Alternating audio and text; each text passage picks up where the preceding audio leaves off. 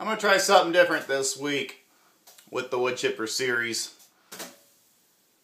Instead of having the vlogging during the actual build of the wood chipper, you know, having it all intermingled, I'm going to try to do the build really quick in one video, maybe a little extra talking.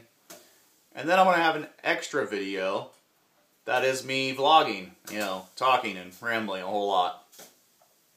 So I think that might go over a little better, having two videos. That way you can watch the build, and then if you feel like it, I can yak at you for a while. So let me know if you like having this broke up into two videos, or if you prefer them all just mashed into one and intermingled as we go. I hit a good drift. Tires the front tire. No longer see the front axle of tractor. Oh boy. Alright, I'll get out of here. I really want to say thank you to everybody who sent me stuff over the holiday season there. I got wonderful cards. I got a couple presents mailed to me. I was going to actually mention everybody that sent me stuff and do a personal one-on-one thank you on camera, and I decided I probably should not do that. So I'm just going to say thank you to all the people that sent me stuff. I was just blown away this year when stuff kept showing up in the mail. Absolutely awesome. I'm a little bit of a sentimental person, and gifts are something I treasure a lot. Just the idea behind it, you know, I really respect that and really treasure the idea that somebody sent me something. Yes, thank you to everybody who sent me cards and gifts and little notes and even emails and stuff that everybody sent me. It was just awesome. And I don't know what's silly about that other than thank you, everyone. You know who you are. If you sent me something, I'm thanking you personally right now. Well, it's Sunday. It's my day to work on the wood chipper. Finally, again, I feel like a broken record lately. I just keep saying, man, I don't have the time to work on the wood chipper. And I don't have the time to work on the wood chipper. It's amazing how life gets so busy sometimes, you know? Crazy. But 2 weeks ago, I got sick with the flu. And it was a nasty, nasty bug. As my neighbor who got it said about it, he's like, it was one of those bugs that you wished you could die, but you knew you'd have to get better to die. Yeah, that's exactly how I felt about it. It was miserable. Anyway, I'm not going to talk about that because I don't even want to think about it. And then last weekend, I honestly don't remember what I was doing, but I had a lot going on. We've had this really unusual warm weather week, actually this last week. It's been up into the 50s for temperature, you know, 55 Fahrenheit. Just crazy warm for January. And because of that, a lot of my customers are wanting to get stuff done with that warm weather. So I have been super busy doing on-site work. Which is awesome. You know, can't complain about being busy, but on the other hand, it's been almost overwhelming. I think the next few days are going to be really slow, though, because we are supposed to get a heck of a snowstorm. Actually, I think it's going to roll into night, according to the predictions. We're talking 40-mile-an-hour winds, and some predictions have us for 18 inches of snow with that. Which, if that's the case, those are going to be some really, really huge drifts. And, you know, that's going to be completely whiteout conditions. So, yeah, I have a feeling maybe the next few days I'm going to be kind of bored, which I'm actually okay with too. My point of telling you all that is I actually need to get several things done today just in case we actually do get that snowstorm. The generator I use You know, if when the grid goes down, we don't have electricity, is not running right. I got it out, I don't remember when now, a couple months ago maybe. Thought I had it all running good. And I actually used it yesterday to power my plasma cutter real quick, just to give it some exercise. And it will not pull a load, so I'm guessing the carburetor is varnished from that old crappy gas that's been in there for several years. So I need to tear that thing down, tear the carburetor out of it, clean it up, and hopefully that'll take care of it. It runs beautiful idle. It runs decent at a light load, but as soon as you put a heavy load on it, it just dies. So, you know, I'm guessing one of the jets is clogged up with that varnish or whatever you want to call it from gasoline. I haven't used this generator in a couple of years now at this point. Well, every once in a while I get it out and play with it a little bit, but that gas is at least 2 years old that's in it, so I got to do that this afternoon just to be prepared. I probably wouldn't mess with it. I'd probably just hook up to my generator I got on my welding truck, but the belt that powers my generator broke, and I went to town and bought one, and when I got home, it is the wrong size. It is too short. Can't get it on there at all. And being Sunday, I can't go back to town and get another one. Not to mention it's 35 miles one way. So, yeah, I need to get this other generator going just in case. So yeah, I kind of feel like I need to play with that today instead of the wood chipper. Also, I need to go feed cows. I think I'm going to feed them twice as much as I normally do, and just in case I cannot feed them tomorrow. That little Kubota tractor gets around really, really well, that front wheel assist and everything, but it doesn't do you any good if you can't see where you're going, because I'm thinking if it really is 40-mile-an-hour winds and snowing that I won't even be able to see where I'm going, so it won't matter if I can get anywhere because I won't be able to see where I'm going. So I think I'm going to feed them double today, which will take me quite a while. And also I think I'm going to go ahead and go out and cut some firewood. So, as much as I really want to work on the wood chipper right now, I feel like I can't do it right now. Which sucks.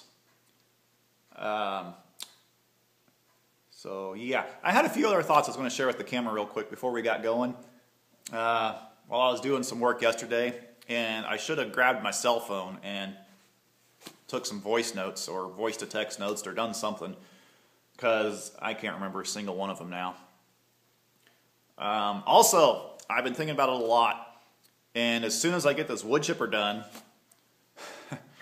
which seems to be dragging on forever, I never dreamed I'd be still working on this wood chipper. My goal was to have it done by Christmas, and well, it's a month after Christmas now, so yeah, not even, yeah, whatever. So anyway, when I get this wood chipper done, I'm going to go back to Trebuchet Tuesday, because I have finally made up my mind I'm going to build the next size up Trebuchet. I was thinking I could probably just go for the big one that'll fling a car next, but I had this crazy idea. I don't even know when. It just hit me one time that I would love to put a hydraulic cylinder on the arm to fling it instead of using counterweights. I'll probably have some counterweight on it, but it'll rely mostly on the hydraulics. And I don't want to build a huge one to try it, and I don't want to retrofit the trebuchet I already built to do it. I think I want to build one from scratch that's actually designed around the hydraulic system.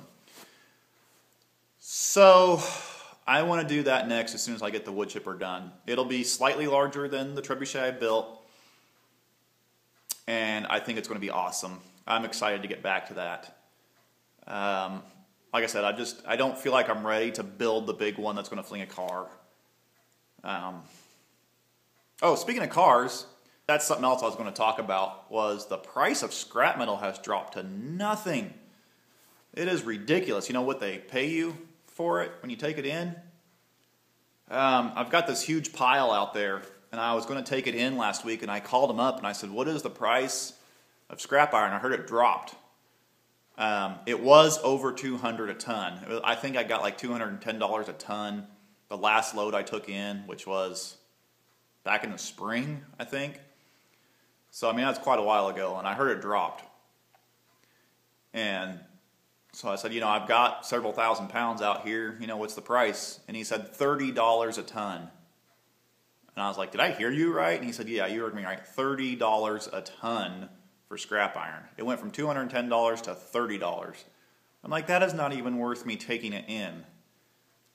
That's just, you know, the time it takes me to load that onto my truck and drive the 40 miles one way to the scrap yard and unload it. I'm like, I cannot justify that. But anyway, I am going to go take care of my other chores, and I will be back this evening. And I don't know, maybe I'll show you tearing apart this generator and fixing the carburetor on it, see if that gets it. That'll be kind of interesting, I think. We'll see. Might be a stupid video. So I'm going to stop yakking, and we'll get to it. Oh yeah, I forgot. Another video I'm working on. Several videos. You all have been asking for this. I'm very, very excited to tell you that my grandpa, who is 101 years old, has agreed to do an interview on camera. I have been after him for a very long time to do this. So I've started filming some of it. We've kind of been doing some pre-interview prep. I've been kind of going over questions, trying to take notes, trying to figure out what to do. I think I'm about ready to the point now to sit down, set up a couple cameras, and start talking to him. So I am very, very excited about that. I really want to get on that. With this bad weather coming in, maybe I can do that here in the next couple days. I'm hoping. Oh yeah, and I took off my safety glasses just now, but I think it's okay to take them off to talk to the camera. I was pondering some of the comments on Outside Screwballs Let Your Rant Out. And there were some comments about how people hate it when metalworking channels suddenly start cooking something. And I've been thinking about it ever since then, which, I mean, it's only been a few days now.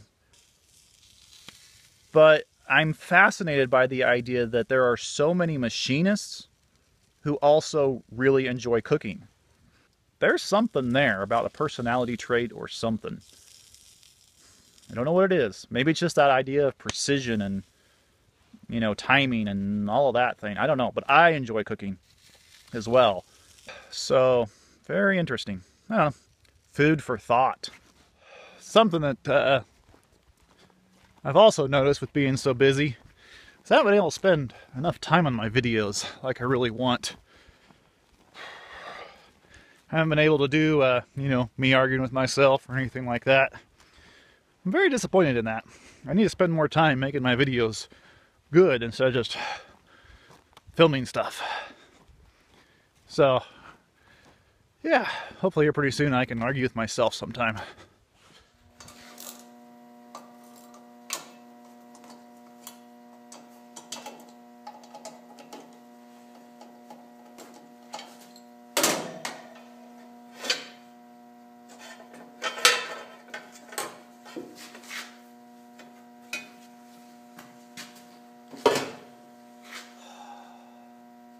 Tails, bacon-wrapped shrimp, pasta, salads, and more. Enjoy pina coladas from the full-service bar.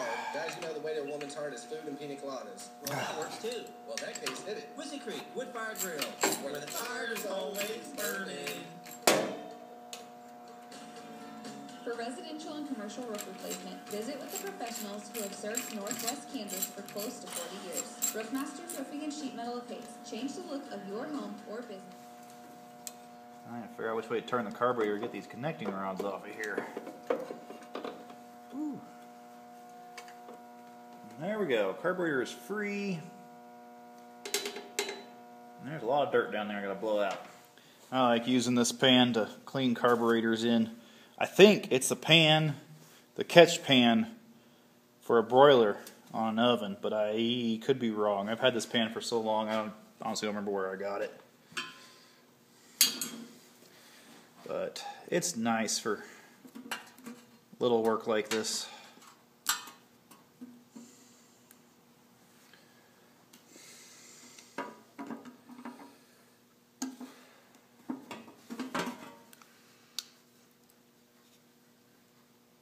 Oh, yeah, right.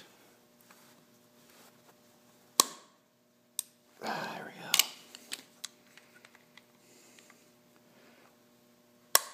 There. Get those two. I don't know if I can get into that one, though.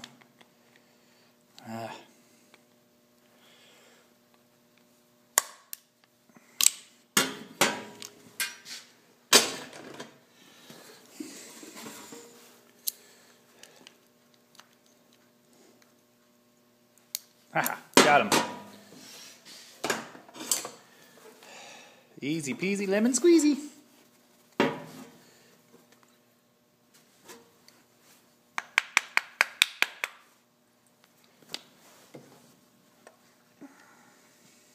You can see there's some stuff down there in the bottom of the bowl. Can't see down the jet though, in any of those orifices, so I'll have to look at them a little bit more in detail, but choke works good. We'll probably go ahead and take that float off and make sure that's not plugged. I don't think it's plugged because there's gas in there, but you never know. It might be restricting it a little bit. I should have ran this generator before I started tearing this down for the camera so you guys could hear what it was doing. Because now you won't believe me if I tell you I have it fixed.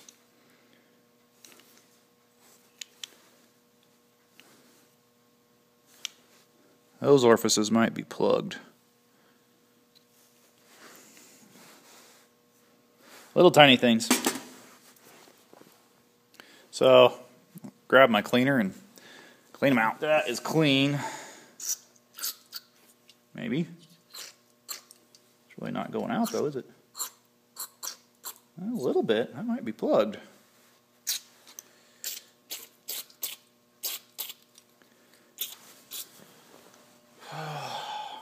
I should probably put on my dang gloves for this, shouldn't I? Where are your gloves? Oh. Hey, I can see through that orifice now. That one was definitely plugged. I think there's something going on in here, though. Grab the air nozzle and blow that out.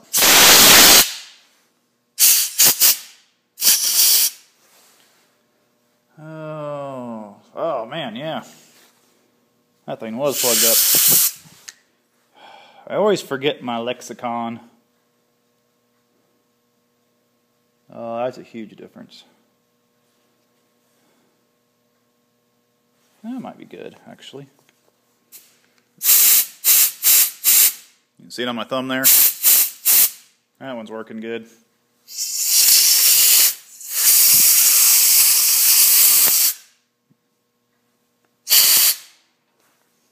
Alright, now I'm going to magically put this all back together.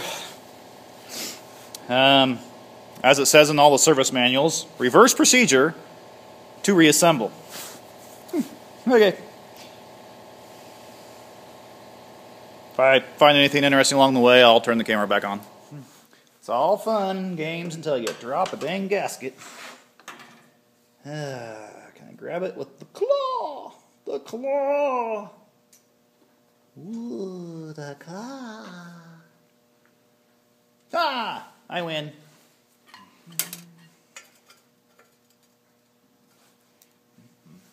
Oh, that's cool. I got a lumpy thing there, so you can't put it on backwards. I was looking at the pattern in the dirt wire pattern, whatever you can call it, see what way it went, but don't have to do that, because you can't put it on backwards anyway. It's very nice of them.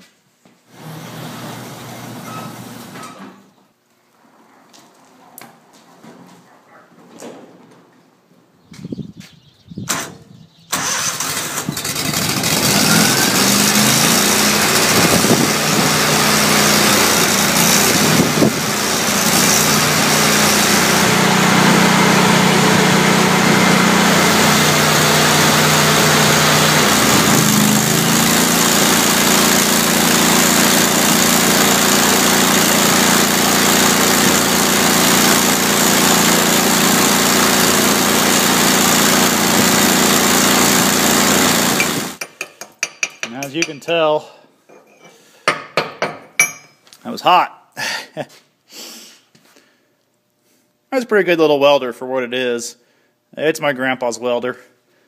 I don't use it very often. I did use it for several months here a couple years ago. Well, actually been about 4 years ago now. When my Willys flathead Jeep Hobart welder quit on me. Oh, I loved that welder. That thing was amazing. But, yeah, it quit on me. And long story short, I borrowed Grandpa's welder, that one right there, for a few months until I found myself the Lincoln diesel welder that I have mounted on my truck right now. It did alright.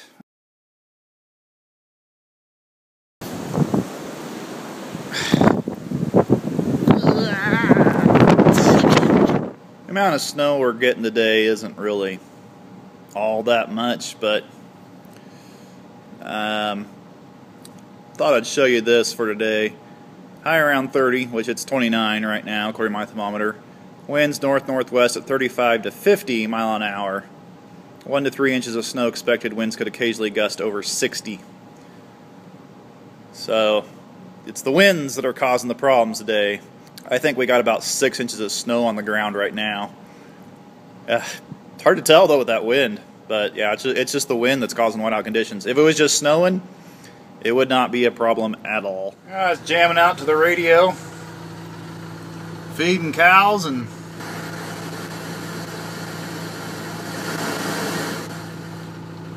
station went off the air. They said right before they went off the air, actually, that electric companies around here were reporting galloping power lines and poles were breaking. So expect power outages. Apparently we still have power here on the farm, but don't know for how much longer. So I guess I'll go feed cows. Well, it doesn't look bad sitting here, but visibility is still really, really poor. Alright, kitty, you're going to try to come in, aren't you, while I'm doing this? Just for reference, there's the same view as yesterday. You can see a lot further now. What a morning. So let me know if you like having this broke up into 2 videos, or if you prefer them all just mashed into one and intermingled as we go.